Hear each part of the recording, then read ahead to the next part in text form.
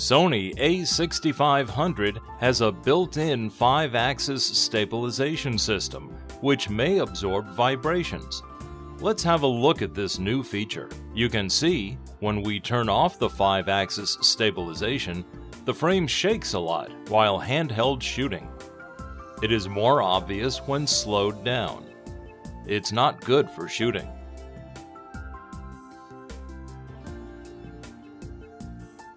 But after we turn on the 5-axis stabilization, some of the vibration and bounces can be absorbed through the CMOS, which is good for steady footage. However, this is a millimeter scale correction that may not avoid shaking caused by the user's steps.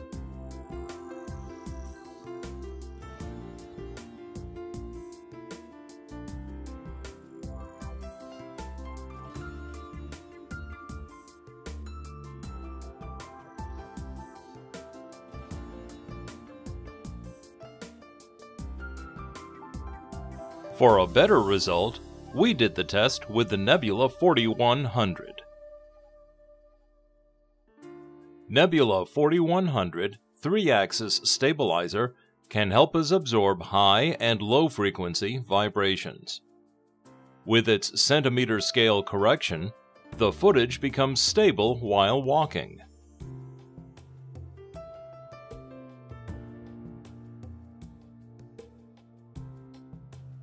Now let's turn on the 5-axis stabilization and you can see we get better results.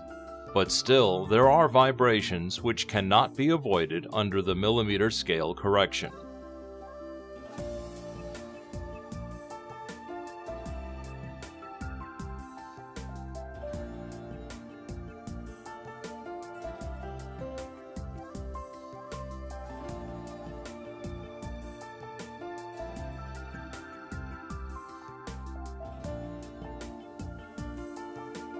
Now let's mount the camera onto the Nebula4200 and try again.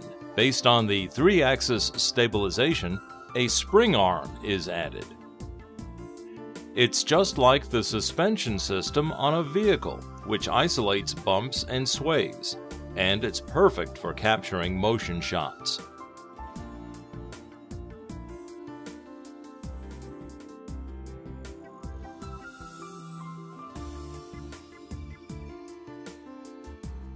And now, if we turn on the 5-axis stabilization, you will have a double 5-axis effect for a smooth and steady experience in all aspects.